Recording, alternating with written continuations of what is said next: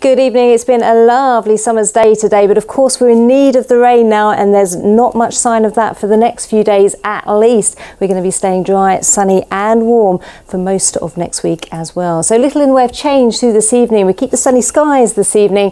We stay dry overnight, perhaps a little bit of cloud across the Pennines, but otherwise it's clear, and that will allow the temperatures to take a tumble. So at least it's refreshing by night, down to around 11 or 12 Celsius. So blue skies from the word go tomorrow morning, and very little to spoil that into the afternoon. Stunning, piercing blue skies once again for the entire day, and those temperatures are responding, rocketing up to 28 or 29 Celsius.